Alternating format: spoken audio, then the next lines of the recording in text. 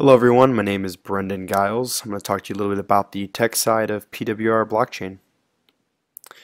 So starting off, we can see this is our landing page.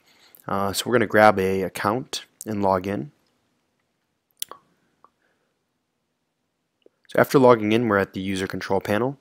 We have 9,600 PWR tokens for this user, and you can see his address. So we're going to come back and log in another user. You can see they have 400 PWR tokens and their address. And now from here, we're actually going to view the orders that are available. We can also send PWR tokens or create a new order.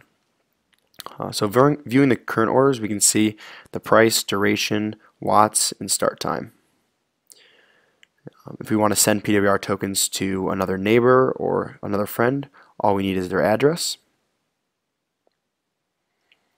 and the amount that we are going to sell or send to them. We can see the transaction was completed and the tokens have been moved. Upon refresh, we see they have now 250 more tokens. Creating a new sell order. We're entering the start time of the order.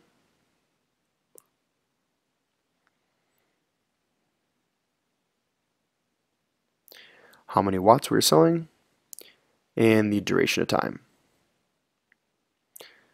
along with the price. After creating the order, we see a confirmation page, and the other user can see and visualize this order on our page. So we're now going to buy some of that order. So we can see here, you can purchase at that wattage or any below it.